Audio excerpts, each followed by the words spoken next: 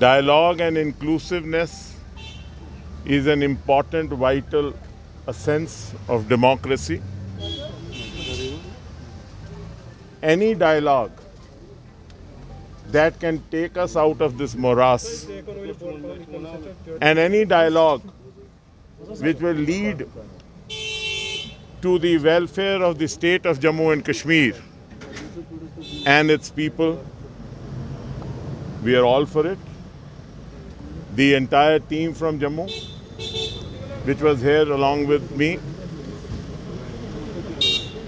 have reposed faith in Dr. Farooq Abdullah, because he is not only the President of the National Conference, he is the tallest leader of Jammu and Kashmir, and he has assured us that he will represent us and the people of Jammu and Kashmir with his wisdom, and he alone can take this dialogue forward for the welfare of the people of Jammu and Kashmir, and anything that is for the welfare of Jammu and Kashmir. So far as Jammu is concerned,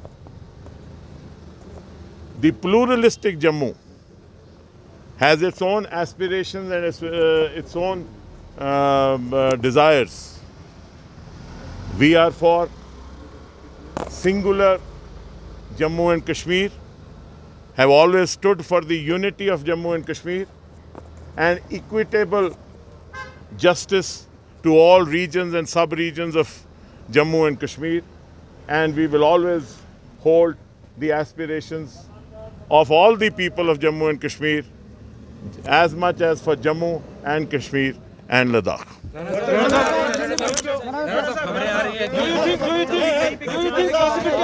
you think possibility of peace in Jammu and Kashmir without dialogue process between the two countries? Because yesterday when we asked this question, Mehbooba Mufti, I will not get into the intricacies.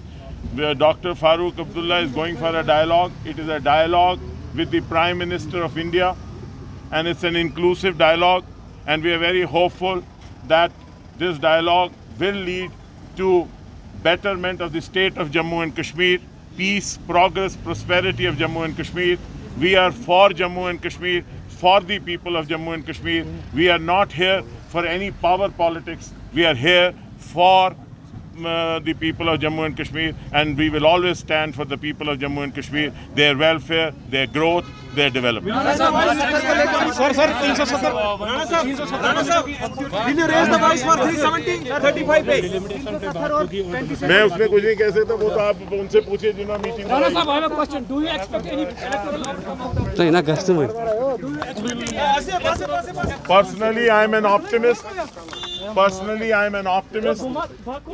And any dialogue is the way forward, and dialogue should be allowed to happen. We hope that the two sides discuss with an open mind, with only one objective, that is the welfare of the people of Jammu and Kashmir and the identity of Jammu and Kashmir and its people.